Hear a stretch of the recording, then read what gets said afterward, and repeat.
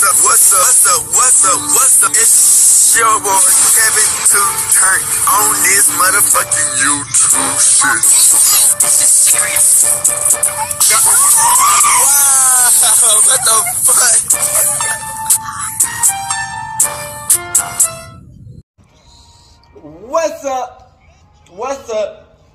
What's up? It's your boy. Can't you tell me do shit? Amen. Say man, we are lit.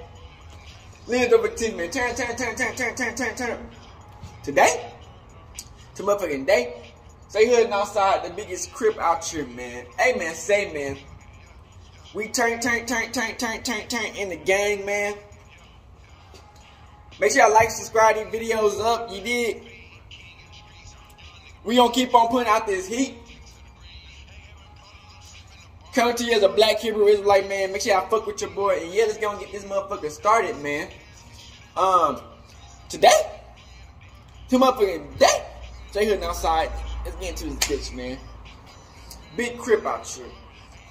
So, y'all all know Jordan Poole. You know what I'm saying? Jordan Poole had responded to Draymond Green and Stephen Curry. His dad wanted to fight Draymond Green. And I'm like, what the fuck? Because, you know, Jordan Poole got traded to the Washington Wizards. You dig? Like Crip. So they gonna have to play the Washington Wizards like any time of that week. You know what I'm saying? Any time of that schedule, I mean. So when they meet the fuck up in the locker room, bruh, this is about to go down. Like no cap. Now I thought Draymond Green was just fought the nigga, you know what I'm saying? After that, you feel me? Cause ain't no damn way, you know what I'm saying? After all that shit, that situation, bro, I would have just after all that, just fought the nigga again. But you know, Draymond Green was just chilling and shit. I mean, not Draymond, Jordan Poole was just chilling and shit, man. And you know what I'm saying? He was playing the full game. I'm like, damn, I don't know how the fuck he did that. Nigga, I would have had to at least get my get back or get two niggas and jump that nigga. Like, come on, bro.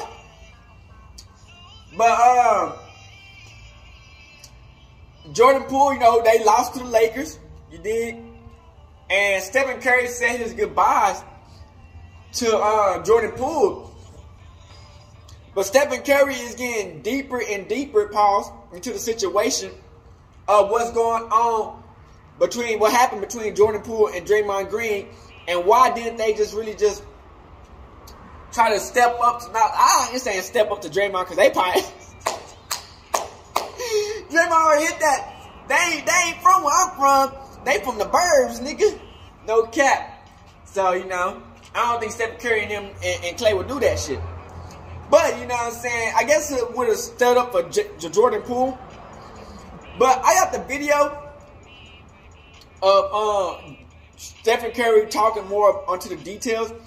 And we got something to say about what happened, what Jordan Poole did after that. So, make sure y'all enjoy these videos, man. I'll try to put out the heat for y'all. And let's get into it.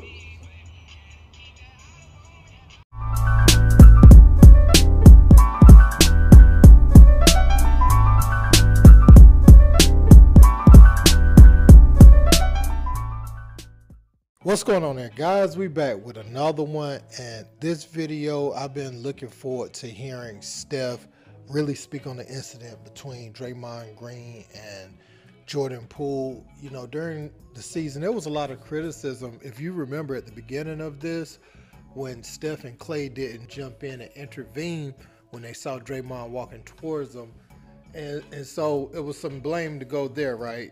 They were like, you know, the leader should have stepped in between that.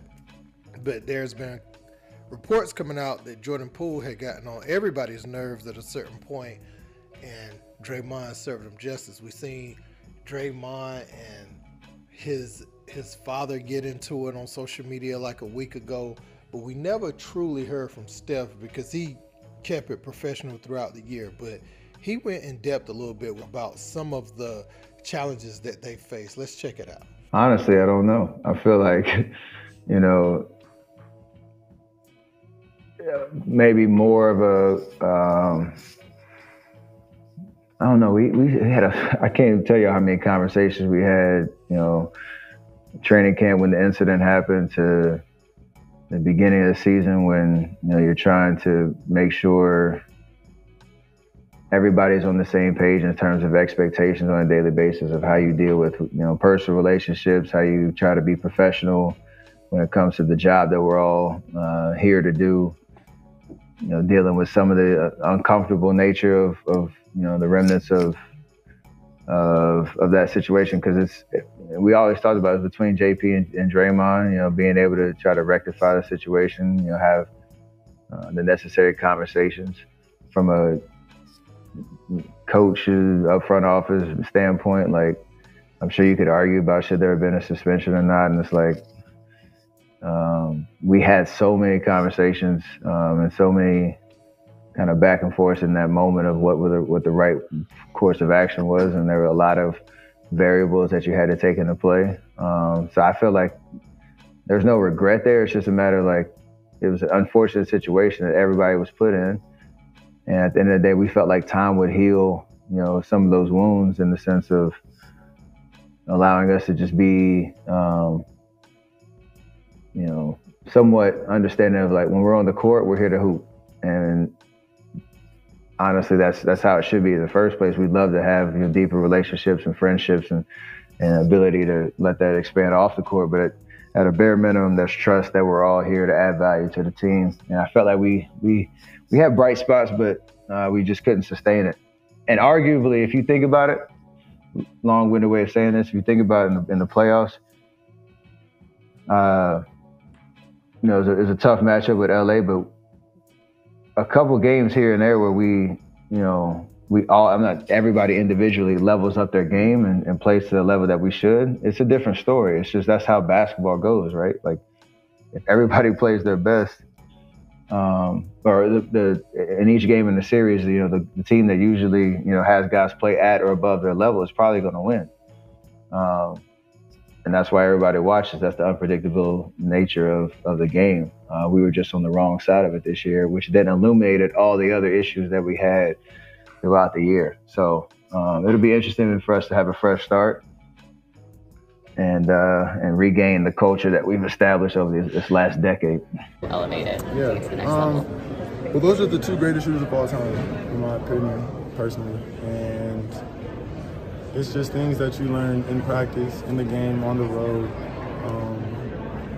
that you wouldn't be able to learn not being in the mix, you know? And I'm thankful for that, grateful for that. You learn, you apply it to your skill set, the things you want to be able to be good at.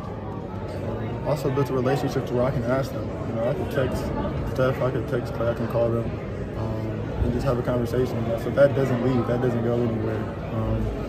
If anything, I just know the plays that they run, and the split actions and the high ball screens, so competitive advantage.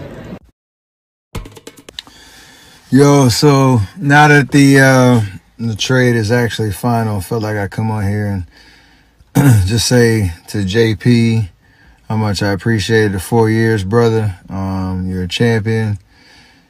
You grew up, you know, right in front of everybody's face in terms of, you know, that first year where it was rough and a lot of injuries, and, you know, was trying to find your way to going to the G League and coming back and helping us finish 15-5 down the stretch of that your second year, us winning a championship your third year, and fighting to the end, you know, this past year. So can't wait to see you blossom, big fella. Can't wait to see you shine in your own situation, and just looking forward to, you know, competing, obviously, but being a fan of everything that you become.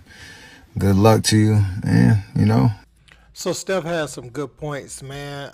If they win, they beat the Lakers, they probably have a chance to win the whole thing, and it changes the narrative. At the same time, we also seen trouble in paradise throughout that Sacramento series. We saw a blow up on the bench with Draymond and Poole, and we also saw him not listening to Steph and them on the bench, and his pride was still bruised. And that's what I always said from the onset of the incident that took place, right? Whenever critical, tough leadership is needed and you're in someone's face and you demanding a lot for them, are they able to compartmentalize what transpired and not take it personal and look at it as just business? And I don't think you could separate the two because of how you have to get messages across sometimes. And Draymond being so demonstrative, you know, Poole is wondering like where it can go, because now it's different from when you know someone is talking to you and it might, a little spit might fly out their mouth on your chest or something like that, but they ain't hit you yet. But when you know somebody will punch you in the face, it's a little different, and you become defensive or reflexive just by nature. And I think Jordan Poole, whenever Draymond tried to sun him, he feel like he's being sunned now. He don't feel like it's a big brother no more. And so he gets defensive at times with Draymond. That's him fighting for his manhood and stuff like that, right? You know, he don't want to be seen as soft or anything. And you could see, I only showed those last couple videos because you see he still has a good relationship with Steph, still has a good relationship with Clay, but definitely not Draymond. And we saw what happened this week with his friend and his father coming out having some words for Draymond Green. But I wanted to hear what Steph had to say about the challenges of the season. And they had some up and down moments, but it was only flashes, right? It wasn't anything that was, and you could tell like they weren't winning road games like you're accustomed to. They like there was a point where you really thought they could lose that Sacramento series, and that's not common for the team. Outside of a monster Steph game 7, you know, who knows what would have happened. You know what I'm saying? So that's where they were last year. But I think Jordan Poole going and getting his own team in Washington, and you got Steph, Draymond, Clay, you got the core together still. Then you bring in CP3, who is a player they feel like can unlock some of the talents of like Jonathan Kuminga and some of the other younger guys who haven't found footing. I think that is fitting for what both teams are trying to do going forward. So, yeah, man. Let me know what you guys think about this in the comments, though. Don't forget to like, share, and subscribe. Until next time, peace. All right, boom. So the whole reason I brought that up, man, is because I think Jordan Poole has removed all of the Warriors from anything he got to do anymore. You know what I'm saying? I think he's done with the Warriors, man. I guess he still had it up. And it just been announced that he took all the shit that had to do with the Warriors down. You know, he was always saying, he said, man, I always hit up Stephen Curry. I can hit up Clay. And we can go and talk about some shit. Bro, are you stupid? Then the niggas got you traded. I understand Draymond was the enforcer, bro. But Stephen Curry and Clay is the one that got them traded. You know what I'm saying? So I feel like he shouldn't be trying to talk to none of them motherfuckers, to be honest. He did what he did, like the smart move. You know, Draymond Green. Man, Draymond Green got an anger problem, man. And I don't know how Stephen Curry and Clay just... If Stephen Curry wasn't playing like Stephen Curry with the 50-point games, and Draymond not playing like the 8-point, 7-point games and shit, bro, he would have been done trying to fire off on Stephen Curry, nigga. Let's be honest, nigga. Like let's be 100% honest, nigga. I feel like if Stephen Curry wasn't the face of the team, the nigga who scored all the points, he would have been there trying to fire up on that nigga, bro. Cause ain't no damn way it lasted this long. Unless Stephen Curry don't be saying that, he just go along with everything that's going on. Like the way that shit went down, man. Jordan Poole, you know what I'm saying? He was like, they saying he was more of a he was trying to be more. I guess he was trying to be more with the team. You know what I'm saying? He was trying to be like the leader of the team, but it wasn't gonna work because they had Curry. And let's all be honest, Jordan Poole, you're not no Curry. You dig? And I feel like Draymond Green, he felt mad because he said he pushed so much effort into getting you into the league to play with the Warriors to get you this max contract, and then you just want to talk shit to his face. He's like, damn, bro. Because at first he was in the G League, you know what I'm saying? He was in the G League, and you know, Draymond Green was kept on calling to see if he was gonna be alright. And you know, but I feel like, man, Draymond Green, you can't hold that onto him anyway, because I understand, yeah, you want him to play, but of course you want him to play at your own expense too, because you know sometimes you probably feel like the team you got don't need that one extra boost of a player. You did. So he helped y'all win too. He helped y'all win the championship. So I feel like Jordan Poole, like, man, if y'all didn't have me, nigga, y'all wouldn't have won the championship. So in the part of hind part of everything, nigga, I won the championship. He laughed. You know what I'm saying? He turned that into an I. I don't know who won the MVP. Stephen Curry. So you know, Jordan Poole, man, he let his ego get a little bit over, you know what I'm saying? Because, you know, when you win a championship, man, and you win it with Clay and Curry, you be like, damn, nigga, yeah, I did that, nigga. They couldn't have done it without me. You know what I'm saying? Yeah. You know what I'm saying? They call me the third splash brother. What they talking about? Draymond, the third brick brother, nigga? Fuck we talking? The first brick brother. Glass. Nigga shoot nothing but bricks, nigga. But nah, bruh. So, and you know, a lot of people want to smoke with Draymond Green, man. Like Anthony Edwards, man. You know, Anthony Edwards tall as hell too. So that'd be a good fight. You know, I feel like the Warriors gonna have a lot of heat after them. You know what I'm saying? Just because they've been winning so much, and plus, you know, Draymond, he is like, he talk a lot of shit, nigga. Like a lot of shit. And niggas get tired of that shit, man. You try to play the NBA, and this motherfucker yelling at you like as loud as he can be, then he fucking up his teammates and shit. Then he be like, he hit other people in the nuts and shit, bruh. Motherfuckers get mad, but you know, you see it, if everybody's seen it, Jordan Poole should have knew he was fucked. As soon as Steve Kerr got on the Draymond Green podcast, nigga. Nigga, I don't think it ain't never been a time, nigga. It ain't never been a time where Coach done got on a players podcast to talk about how he could have done better into the NBA. And man, I feel like, damn, which one is these motherfuckers the coaches? Like, damn. Nigga got the coach to come on the Draymond Green podcast. That is wild to me, bruh. If I was Jordan Poole at that moment, I was like, man, yep. Gone, nigga, ain't no way. Nigga, you ain't got no podcast.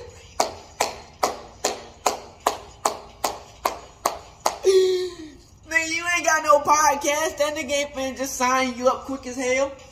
You know what I'm saying? So I feel like, man,